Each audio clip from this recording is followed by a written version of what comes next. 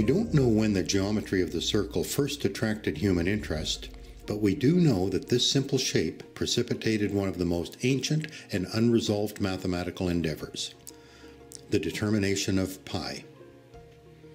Pi is the ratio of the circumference of a circle to its diameter, a simple concept. Circumference is the distance around the outside of a circle, and the diameter is represented by a straight line that joins opposite sides of the circumference and passes through the center. The radius of a circle is the distance from the center to the circumference. Dividing the circumference of a circle by the diameter produces a value for pi. This ratio is the same for all circles. There are indirect references to this ratio in ancient literature, including the Bible. This quote refers to a circular brass pool constructed at Solomon's temple approximately 3,000 years ago. And he made a molten sea, 10 cubits from the one brim to the other. It was round all about, and his height was 5 cubits, and a line of 30 cubits did compass it about. A cubit is an ancient unit of measurement, approximately 46 centimeters. This script tells us that this pool had a diameter of 10 cubits and a circumference of 30 cubits. Dividing circumference by diameter gives us a value for pi of 3. That is within 5% of currently accepted values. It turns out that determining a definitive value for pi is not so simple. Dividing circumference by diameter creates an unusual type of number, an irrational number. This is a decimal number that cannot be resolved. It never ends. The great minds of many civilizations have contributed to our understanding of pi. The ancient Egyptians appear to have understood this concept, and Archimedes developed a geometrical technique for determining pi. The value of this enigmatic constant continues to be refined. The value we all know is 3.1416, the value of pi to 4 decimal places. Currently, mathematicians have produced pi to trillions of decimal places, with no end in sight. It is, after all, an irrational number. There are numerous ways to calculate pi. Here are 2. This method requires simply measuring the diameter and circumference of a circle.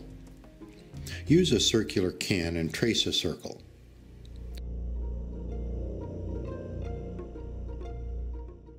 To determine the circumference of the circle, wrap a string around the can and mark the overlap.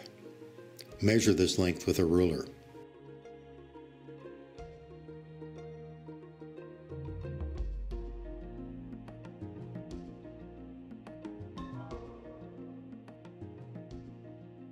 The diameter is the longest distance across the circle.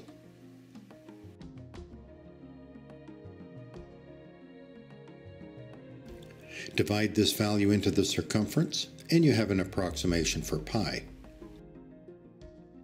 This method is limited by the accuracy of our measurements. To get around this, mathematicians have developed some powerful tools and logical processes. They do not require measurements. This next method uses some of those tools. You'll need a basic knowledge of trigonometry, the geometry of triangles. I have some basic information about trigonometry at our website, hylaroad.com/pi. Again, we will start by estimating the circumference. This circle has a radius of r. Drawing 12 equally spaced radial lines produces this. Each center angle is equal to 30 degrees. Joining the points where the lines meet the circumference, we create 12 isosceles triangles. The length of the base of each triangle is equal to b. If we can determine the value of b, we can approximate the circumference of the circle by adding the 12 bases together. For this example, b equals 2 times r times the sine of 15 degrees. The circumference is 12 times that, which gives us a value of the circumference of 24 times r times sine of 15. The diameter of this circle is twice the radius, 2r. Pi equals circumference divided by diameter, which in this case gives us 12 times the sine of 15. The sine of 15 degrees is 0.2588. 12 times 0.2588 gives us a value of 3.1056 for pi. Not very close to the accepted value of 3.1416. The main reason, of course, is that our estimation of the circumference is not very refined. If we used more isosceles triangles, the sum of the bases would more closely approximate the circumference. This is what 24 triangles look like. The bases are moving closer to the circumference. Let's try 100 triangles. If you look back at our formula for 12 triangles, pi equals 12 sine 15, you will notice that 12 is the number of triangles and 15 degrees is 1/2 the angle at the apex of the triangle.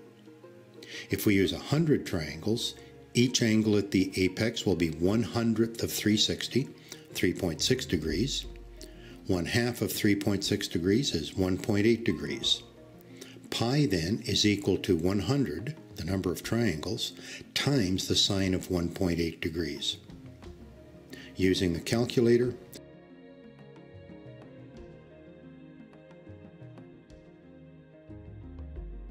we get a rounded value for pi of 3.1411, coming closer.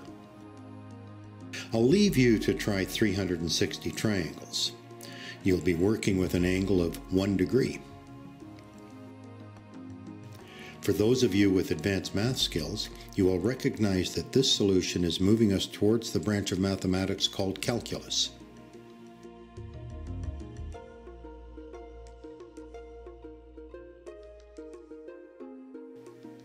Currently, pi has been determined to trillions of digits. This quest reveals something about mathematics and something about human nature.